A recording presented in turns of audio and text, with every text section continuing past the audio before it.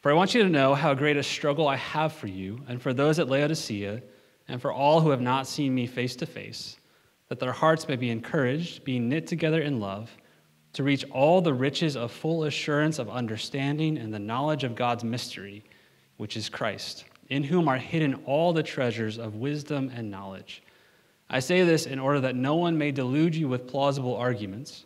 For though I am absent in body, yet I am with you in spirit, rejoicing to see your good order and the firmness of your faith in Christ.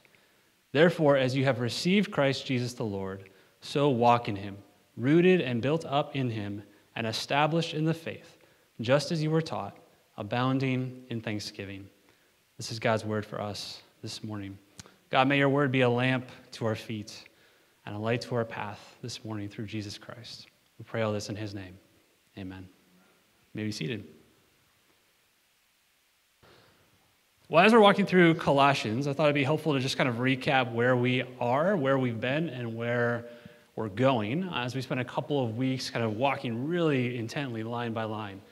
Just a reminder, Paul, the church planter, the apostle, he is writing this letter to the church in Colossae, which is in kind of modern-day Turkey-ish, that region. It's a young church. Paul has not been there before. His friend Epaphras planted this church. And it's really a first-generation church, a first generation of people who are following Jesus, who heard about the gospel, who heard about the death and resurrection of Jesus. And so Epaphras has been leading this church as they have been seeking to walk the way of Jesus. And there are some things that were bubbling up in this community as they sought to figure out, how do I follow Jesus in this new way? And so Epaphras wrote and visited Paul, and Paul is now helping them make sense of who Jesus is and what Jesus has done. There's a lot of competing voices around them about what spirituality looks like, about what religion looks like, about who God is, and are there many gods or are there just one God? And so Paul has written this to help them make sense of how to follow Jesus in a distinctly Jesus way in a world full of lots of options. So if we were to outline this, Colossians chapter 1, which we have been in for the past couple weeks, is all about who Jesus is. We walked through that hymn or that creed of early Christians. We saw that Jesus is the image of the invisible God, the firstborn over all creation. He's God and human. We saw that he is over and above all creation. He was part of the creative act. In him, all that God is dwells completely and fully. He's the head of the church. He's the one in whom we are reconciled to God. All of that is who Jesus is. Chapter 2, he's then going to turn. He's going to talk about what Jesus did. What Jesus did. If chapter 1 is about who he is, then how does that help us make sense about what Jesus did? And that's what we're going to look at over the next couple of weeks. Then chapters 3 and 4, then how do we live in light of that?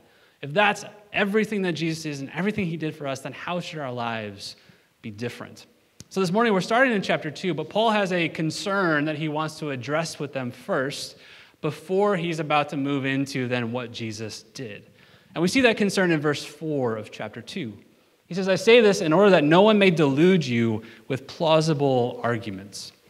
His concern is this, is that they have been following Jesus, but there are voices around them or influences around them who are causing them to question or to doubt the essential things about who Jesus is. There are arguments and voices around them saying, you can't have confidence in who Jesus is. You can't have certainty in who he is. You can't place your faith and trust in him because you just can't know that. There's reason to doubt. And so Paul's concern for them this morning is how they deal with doubt. I don't know if you've ever dealt with doubt, but doubt is difficult. It's confusing. There's a lot of voices. There's a lot of competing things going on around them. And so this first generation followers of Jesus are wrestling with doubt, just like you and I wrestle with doubt today. And so this morning, if I could title this sermon, I don't often title my sermons, but I would title it one of two things. I would say Jesus over my doubts, or how to doubt like a Christian. How to doubt like a Christian, all right? And since I'm sleep deprived, I have 3 very clear points that we're going to walk through this morning. So if I get lost, that's what we're going to go back to. Okay, so first point, we're going to talk about the place of doubt in the life of faith. The place of doubt in the life of faith. Second then, we're going to talk about 3 paths to walk through doubt. 3 paths to walk through doubt. And then lastly, the one proof that you're doing it well. The one proof that you're doing it well. Clear? All right, if I ever get confusing, just raise your hand and say, where are you? I'll be like, I'm asleep. That's where I am. So first, let's talk about the place of doubt in the life of faith. Most cultural scholars and philosophers and people who think too much would say we are living in an age of skepticism. Right? We are super skeptical of everything. We're skeptical of what we see online, or hopefully we are a little bit skeptical of what we see online, because now AI can just create anything. But we're also skeptical of government institutions. We've been skeptical of government institutions, right? We went through an era of skepticism over even just health organizations and doctors. But we're also skeptical of the Supreme Court. We're skeptical of what's being taught in our schools. We're skeptical about whether what I'm seeing online or what I'm seeing in the news is trustworthy. And we're even skeptical of other institutions and organizations like church and Christianity and organized religion. Now, this has been always the case. I think it's a uniquely American thing, right? Because we had that whole revolution thing. We don't want authority, right? We're skeptical of everything. But it's kind of picked up in the past couple generations.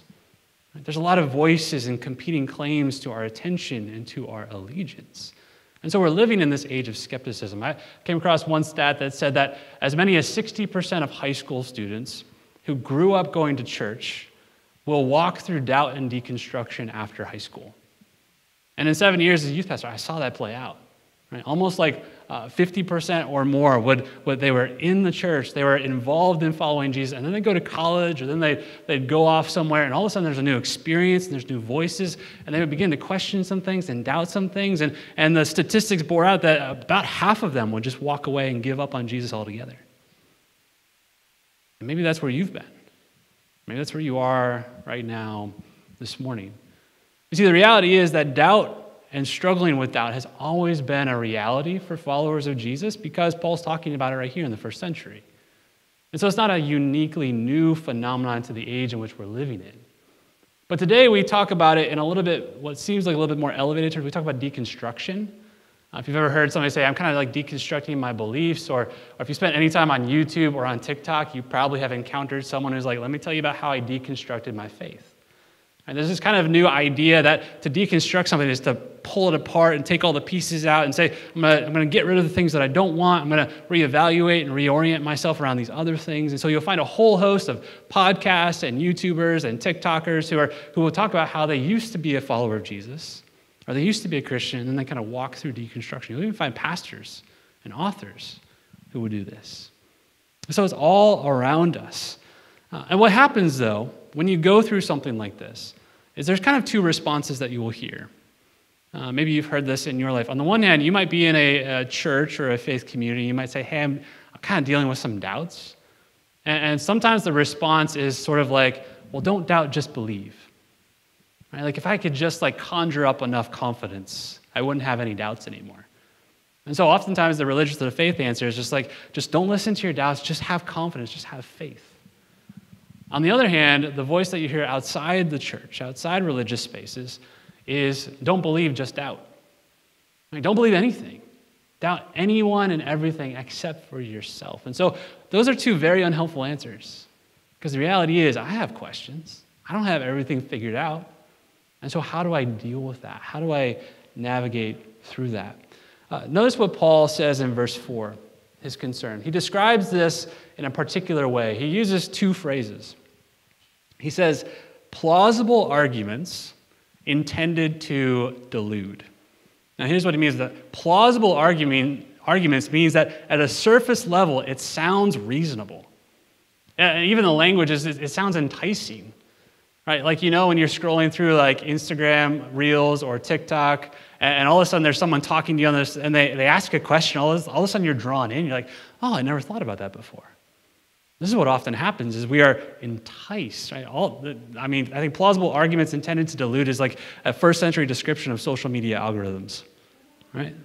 It's designed to draw you in and to get you to question and think about things. But Paul says behind that, the intent is not for you to have clarity, but rather for you to experience confusion.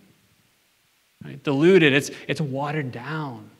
It's people asking a whole bunch of questions, and their intent is not that you would think better or think well or think clearly, but instead that you would just question and question and question more things.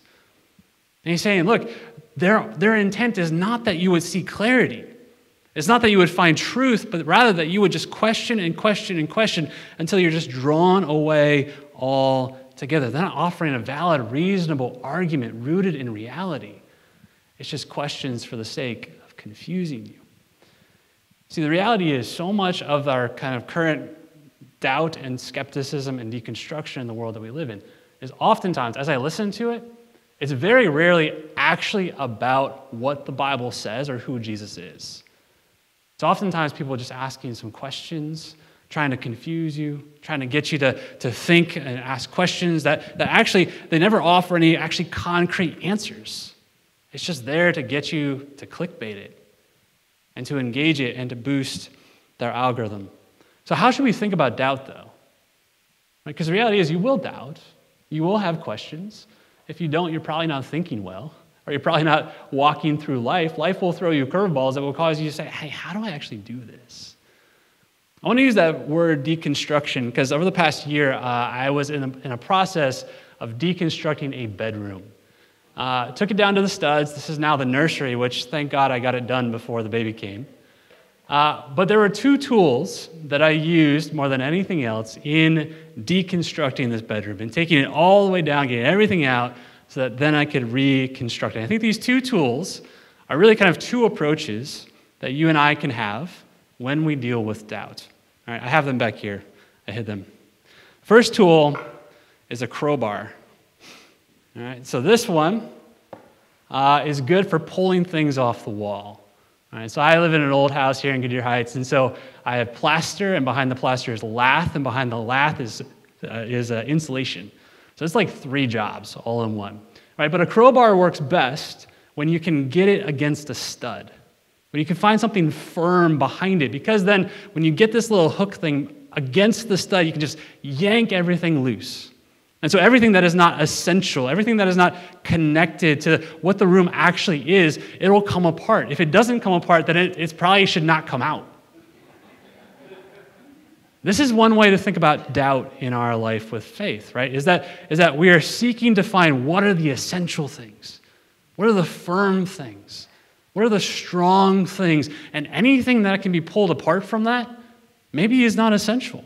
Maybe it's things I've added to Jesus. But Paul has said, look, the firm thing that you can rest on is Jesus and what he has done for you. And so he says, this is the stud. Jesus is the stud that you should hang on to. That then when you're asking questions, when you're pulling things back, say, if it comes apart and Jesus still stands, then maybe I've added that to Jesus. Maybe I should doubt that. But hold on to the stud that is Jesus. Hold on to the firmness of who he is and what he has done. And so one approach to doubt is the crowbar. The other one is maybe a little bit more fun when you're actually deconstructing things, but it's the Sawzall. Now, I decided I'm too sleep deprived and holding a microphone to plug this in, because I would cut my arm off. All right. But the Sawzall does not care if it is a load-bearing wall or not. Right? The Sawzall only cares about cutting things out, and it's really good at it. The problem is, right, unlike a crowbar, which is going to rest on something firm, the Sawzall just cuts through everything. And so you have to be really careful. You have to be really careful that there were some times when I was deconstructing this bedroom where I started cutting through some things, and I was like, oh, hold on a second. I need to make sure that I'm not actually about to implode my whole house. Right? This is hostile. Right? This is hostile towards anything that is firm. And that's what you'll find in a lot of deconstruction around us. A lot of doubt. Is this not actually faith-seeking understanding? It's not actually good, honest questioning to understand your faith better. It is only intent on cutting everything down and leaving you with just a whole bunch of questions and the rubble of your faith. See, Paul and the early church are not afraid of questions. They're not afraid of doubt. In fact, you could say Paul here is saying, I want you to actually deconstruct the plausible arguments around you. I want you to think. But make sure you hold on to the firm foundation, the firm belief in who Jesus is. You see, in the way of Jesus, doubt is not the enemy of faith. Doubt is not the enemy of faith. You can read through the stories of the Gospels and people who are unsure of who Jesus is, people who had questions or insecurities, people who are just wondering who he was. Jesus welcomed them warmly. In fact, there's one story where a man brings his son to Jesus. The man's son is demon-possessed. And he comes to him and he says, Jesus, if you can heal him, would you heal him? And Jesus kind of challenges him on that question of if. And the man says, Lord, I believe. Help my unbelief. That's where any of us are on any given day. I believe, Jesus. I'm seeking you, Jesus. The reality is there's still a whole lot that I don't have yet figured out. And so doubt is not the enemy of faith. You know what is the enemy of faith? Self-righteousness. You'll find Jesus over and over and over again welcoming the doubter into his community, but challenging the self-righteous one. The self-righteous one is the one who says, I have this all figured out.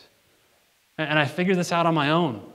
I went on my own journey of discovering truth for myself, and so I don't need anyone outside of myself. I certainly don't need a God who's going to tell me what is true. I found it myself. That is the true enemy of faith in the way of Jesus. It's not the one who's honestly seeking to understand better, but the one who's saying, I got it all figured out. And you can find religious versions of that, and you also find a ton of deconstructed versions of that, of people who say, I figured out why Christianity is false, and so follow me. See, doubt is not the enemy of faith. Self-righteousness is. But look at Paul's offering against these plausible arguments. He says, I don't want you to listen to these plausible arguments, but if you go a verse right before, he says, here's why all those arguments are silly. Here's why you would be foolish to chase after those arguments. Look at verse 2. He says this, to reach all the riches of full assurance of understanding and the knowledge of God's mystery. He's saying that you can, in fact, have full assurance and confidence in what it is that you believe, in who Jesus is and what he has done. You see, when he says God's mystery, he's not talking about a mystery like a Scooby-Doo mystery, right, where you're like trying to figure out who done it or what's kind of going on behind the scenes. By mystery, he means you couldn't quite see it in the Old Testament. Right? There are some things that God was doing in the Old Testament that now have been made clear in and who Jesus is. Right? And so oftentimes, like sometimes you have doubts because you're reading the Old Testament. The Old Testament is confusing sometimes. Like, I don't understand this. I don't understand why God would say this. What Paul is saying is everything has been made clear in and who Jesus is. He is the mystery of God now revealed. This one who is fully God and fully human, who is the fullness of God, now has come to us. But here's the picture that Paul gives. Look what he says, which is Christ, in whom are hidden all the treasures of wisdom and knowledge. I love the picture that he gives here. The word that he uses there for treasure is this idea of a treasury. And the first thing that I think of when I hear that word is I think of Scrooge McDuck. I don't know if that's too beneath you, think Bilbo Baggins in the cave with all the gold, right? If you want high literature, it's him in the dragon's lair with all the gold. If you want just Saturday morning cartoons, Scrooge McDuck. Because Scrooge McDuck is a super wealthy duck. All right? And he has all of his gold in a vault. And the best thing about Scrooge McDuck is at the door of his vault, he has a diving board. And so he comes into his vault, he gets on the diving board, and he jumps off the diving board, and he literally just swims through his gold. That's how you know you have too much money. That's a treasury. And so what Paul is saying is Jesus is the treasury of all that God is and all that God wants you to know. The fullness of who he is and what does it mean to live a life of wisdom and knowledge is found in Jesus. And so you are invited to swim in the depths of who he is. You're invited to savor everything that he is, to drown in the depths of how good Jesus is. And so he says, on the one hand, you can listen to these plausible arguments, but you're going to be missing out on the Scrooge McDuck treasury that is Jesus. And so swim in him, savor him, dive deeply into it. You can never get to the bottom of who he is. You can never out-question the reality of who he is. There's always more of Jesus to discover because he is the treasury that God invites you to dive off the diving board and to enjoy and to know and have full assurance of faith. Oftentimes, the Jesus that people are deconstructing is not the Jesus of reality. It's the Jesus of our imagination, or the Jesus of my parents, or the Jesus of my culture. It's not the actual Jesus of whom is hidden all the treasures of who God is.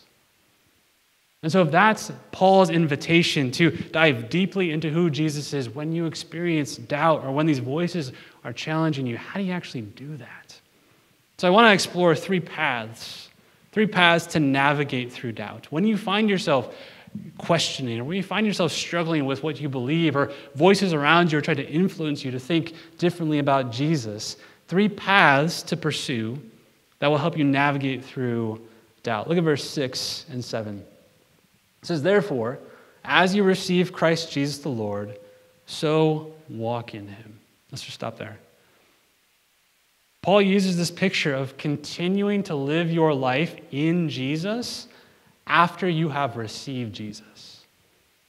You see, I think sometimes the reason why we struggle with doubt and deconstruction in our life is because we have primarily imagined Christianity and following Jesus as a sitting activity rather than a walking activity. What I mean by that is we think, okay, I became a Christian, so what do? I sit in church. I became a follower of Jesus, so what do? I sit in Bible study. I became a Christian, so what do? I sit and I read the Word of God. And those things are all essential practices to following Jesus. But the primary picture for what does it mean to follow Jesus, what does it look like to know him and to trust him, is actually walking. It's dynamic. It's moving. We're on a journey from where we began with Jesus into deeper understanding and intimacy and knowledge of who he is. And the reality is, your faith and knowledge and trust of Jesus should look different in year 10 following Jesus than it did in year 1 following Jesus.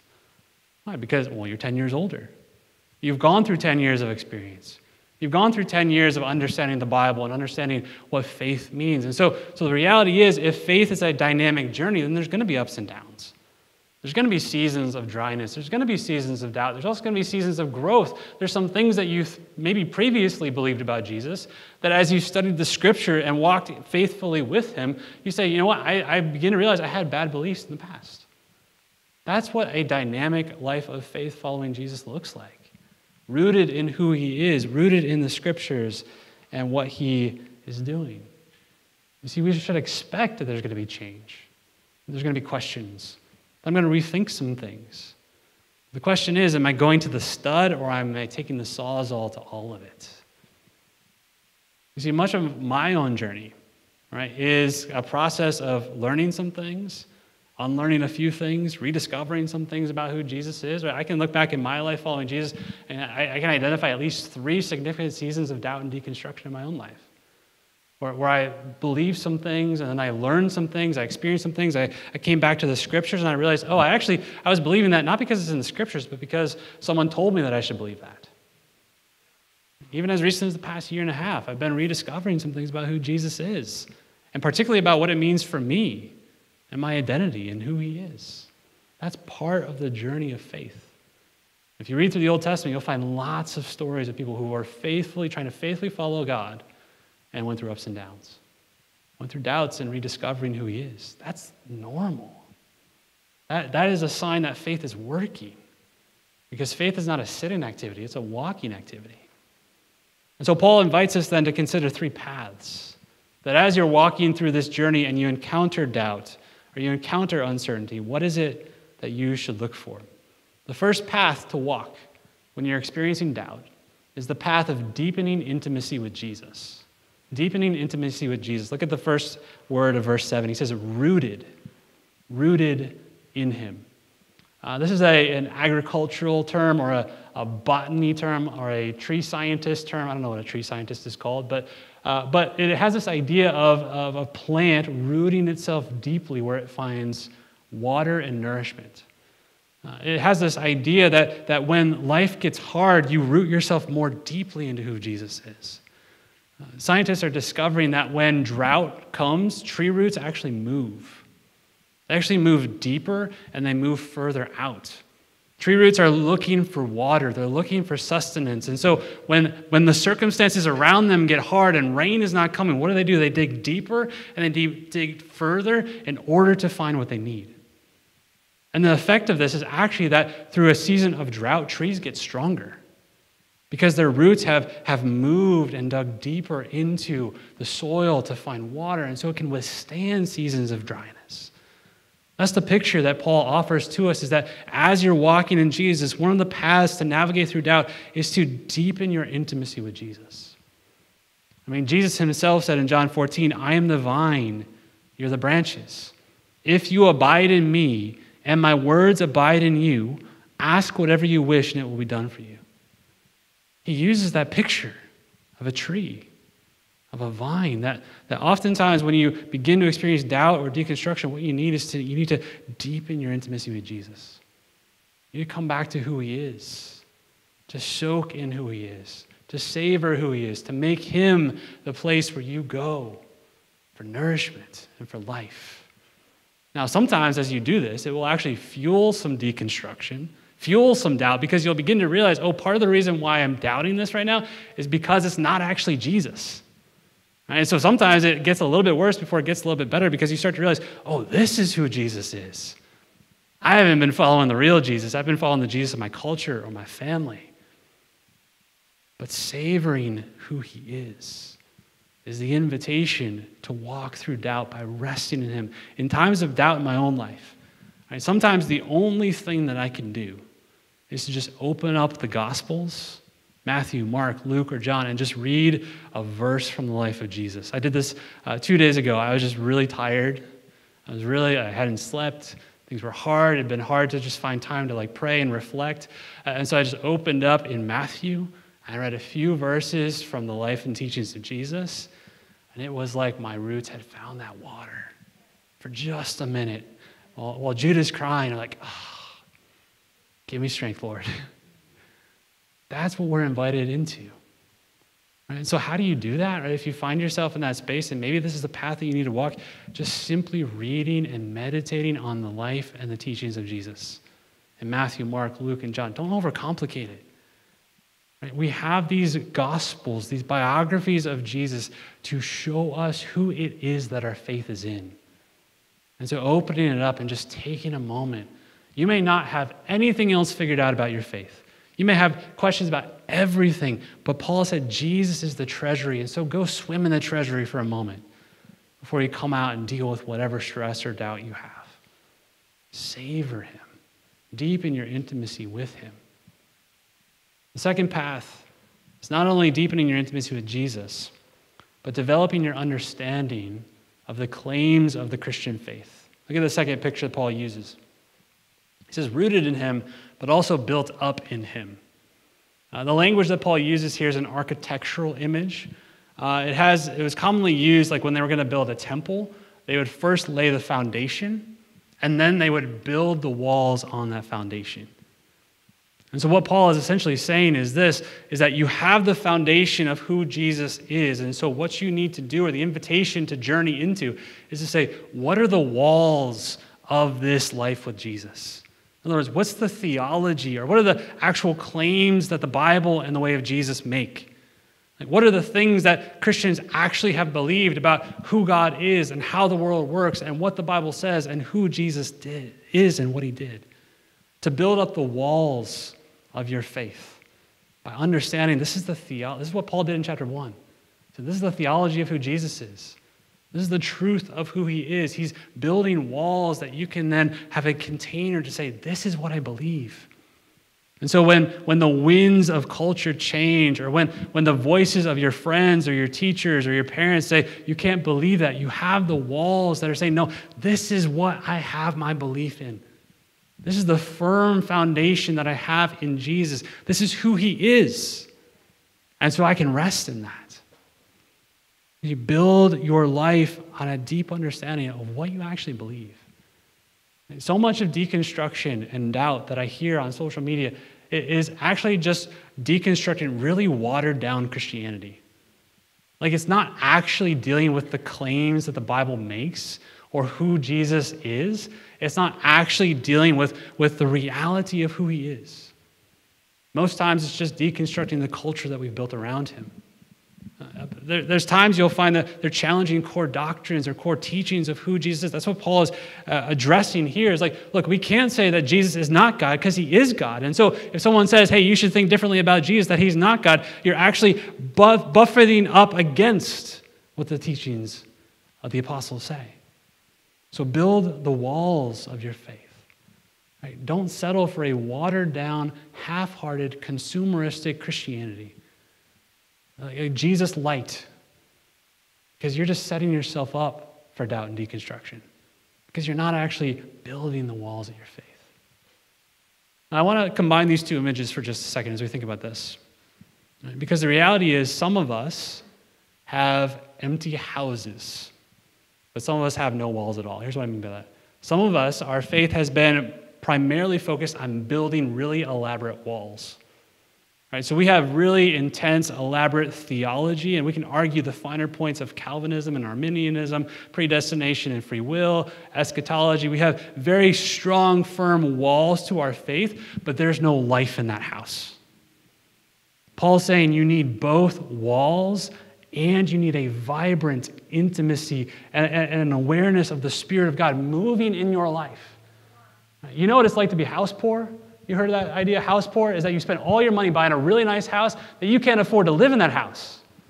And that's what some of us have been. We're house poor in the way of Jesus. We've got robust, systematic theologies, but we have not listened to the Spirit of God in ages.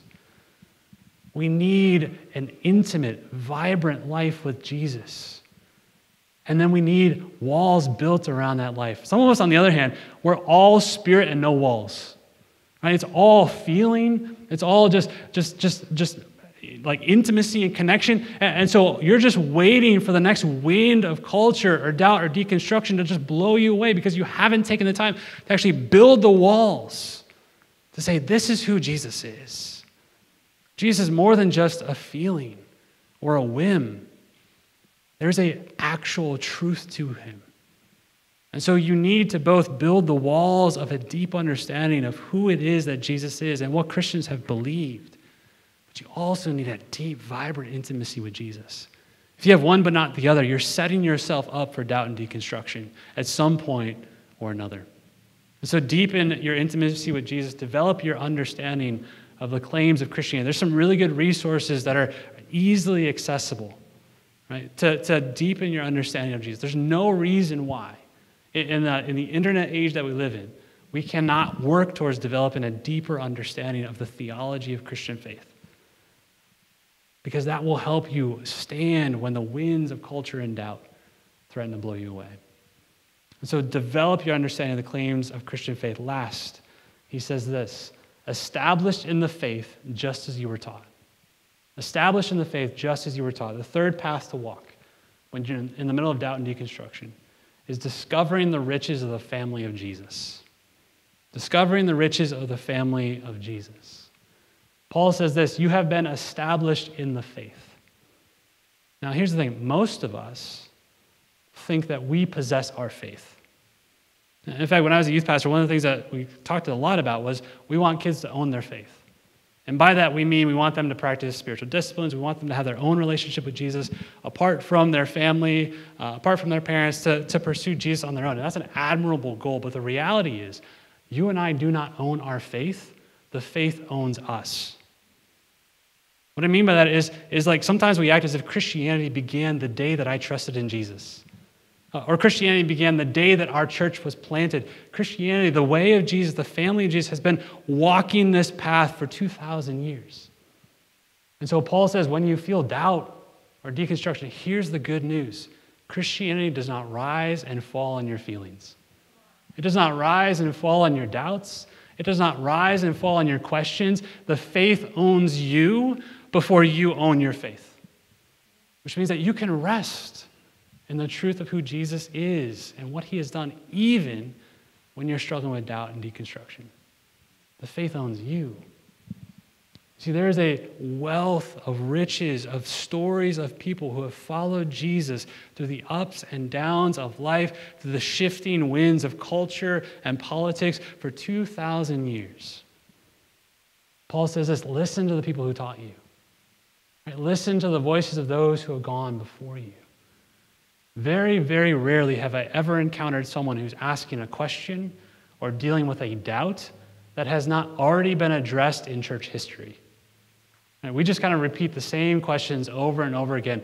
And I've never really encountered someone who said, ask a question that just like stumps 2,000 years of people following Jesus. But oftentimes we're very ahistorical in our thinking about faith. Say, well, it's just me and Jesus. No, it's you and Jesus and a family of millions of people who have been walking this journey of faith together. And sometimes what we need to do is we need to actually expand our reach of what the family of Jesus is, right? Sometimes we're listening to only people who are just like us from our tradition or from our stream of Christianity. And what you'll find is people who are adjacent to you. Like maybe they don't go to your exact church, or maybe they didn't grow up in your exact culture, but they're following Jesus. They actually have the wisdom that you need.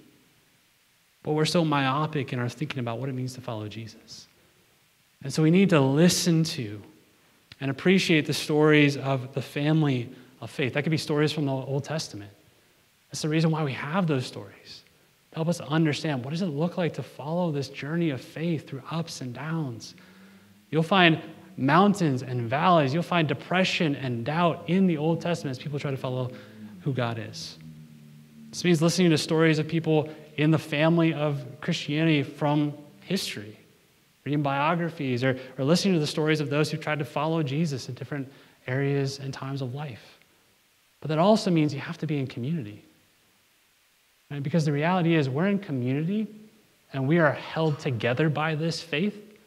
And oftentimes what happens is when you begin to doubt, what's the first thing that you do? You stop going to house church. You stop going to church, you just tune in online. Why? Because you're afraid. You're afraid that if I say I have this doubt, or if I ask that question, people are going to look at me weird. And so what happens when you doubt is the very first impulse that you have, which is to withdraw and to step back and to keep your questions to yourself, is actually the exact opposite of what you need to do when you're going through doubt and deconstruction. You need to lean in and say, hey, I have a question, and this is a really maybe scary question to ask, but to ask it. Because your faith is not just about you, and it's not even resting on your shoulders. It's about you coming together in a community and say, hey, have you ever wondered about this, about Jesus? And what you will find 9 times out of 10 is 3/4 of the people in the room have asked that same question. They were just afraid to ask it. And so if you're in the middle of doubt or you're struggling with that, don't lean back, lean in. And part of our task as a community that believes that our faith is not in us, it's in Jesus, means that when people are going through doubt, it's okay. Like, we're going to help them find Jesus together. We're not going to look at them weird, because in that moment, they've just been really honest with you.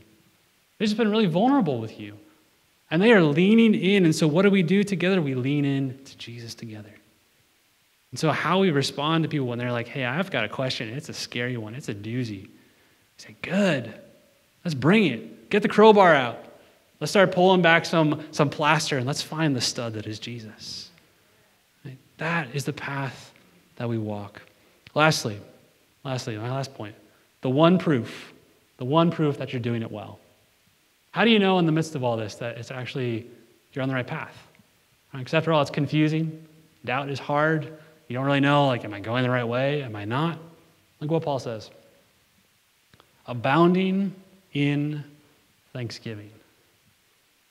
The one proof that doubt is doing the right work in you is that you are overflowing with gratitude towards God. See, what happens when we begin to ask these questions or we begin to wrestle with them, right? When we're doing it faithfully as a follower of Jesus, looking for the stud, trying to pull back all the extra things that we've added to Jesus to find what is it that is actually true, what will happen is that you begin to have a much bigger view of God. And a much bigger view of who Jesus is. Oftentimes we have a very small view, but as I begin to have a bigger understanding of who God is and what he has done for me, I begin to have a smaller view of myself, and now I'm abounding in thanksgiving. I'm grateful to God that he holds me even when I'm struggling with my doubt. And so doubt and discouragement and disillusionment and deconstruction, all the D words, all of them, right? If we are seeking to follow Jesus through them, the one way you know it's beginning to do the right work is God is getting bigger in your imagination. God is getting bigger in your heart. You have a bigger understanding of your own need and your own struggle. And you know that actually God's the one who holds me through this. The reality is that all of these verbs that Paul used here, in the original language, they're passive tense, which means that there's a part of it that maybe we do, but actually it's more God doing the work in us. And so what happens when you go through times of doubt and discouragement is that when you're trusting in Jesus, you begin to get a bigger view of who he is. God gets bigger, and I get smaller. Now contrast that. Where does deconstruction typically end? Most folks that I know or that I've watched who go through deconstruction, they get very cynical. Right? There's this cynicism or this biting to them, right? Where they've kind of torn apart everything else, and what's left? Just cynicism and self-centeredness. Right? Where nothing is good. Where nothing is good enough. It's just me and my critique, or me and my criticism, me and my disbelief. See, both these paths, right, through doubt and deconstruction, on the one hand, if you're seeking to find Jesus the stud, you will end up in this place of God is bigger, and I'm abounding in thanksgiving. I'm abounding in gratitude for who he is and his goodness for carrying me through hard places. On the other hand, begins with the same questions but leads towards cynicism and discouragement and deconstruction and self-centeredness. Two very different end destinations. So the one proof, the one way that you can know as you're journeying through this, that this is doing the right work and that you're participating with God in the right ways, is that he's getting bigger in your imagination and you are beginning to overflow with gratitude and thanksgiving for who he is. See, the reality is Jesus is the one who holds us. Jesus is the one who possesses us. He's the one who carries us. And so as we walk this path, what Paul is saying is your view of him should get bigger and you should get smaller. That's why the writer of Hebrews, in Hebrews chapter 10, he would say this: let us hold unswervingly to the hope we profess. Why? Because he who promised is faithful. Our faith is not dependent on us. It's dependent on Jesus and what he has done for that. And praise God for that, because if it was dependent on me, I would have blown it years ago. But he holds us. He carries us. And so let's look to him together and pray. Jesus, we thank you that there's no end to who you are. We can never reach the bottom of who you are. We never get to the end of the beauty of who you are. God, for the one who's here this morning who's dealing with doubt, maybe they're discouraged, maybe they're leaning back. Say, I don't think I could ask that question. I think people would look at me weird. Spirit, would you prompt them to lean in and say yes? You know what? I want to have faith seeking understanding. I don't want the sawzall cutting everything out. I want the crowbar. I want to understand who Jesus is. God, would we be a community that walks with you and towards you as an active faith, a journey faith that's able to withstand the ups and downs. As we look to you who holds us, look to you who made the promises, who will fulfill the promises. Because in you are all the storehouse, all the treasures of wisdom and knowledge. Jesus, thank you for being good. Thank you for holding us when we couldn't even hold ourselves. We turn to you now. In your name, amen.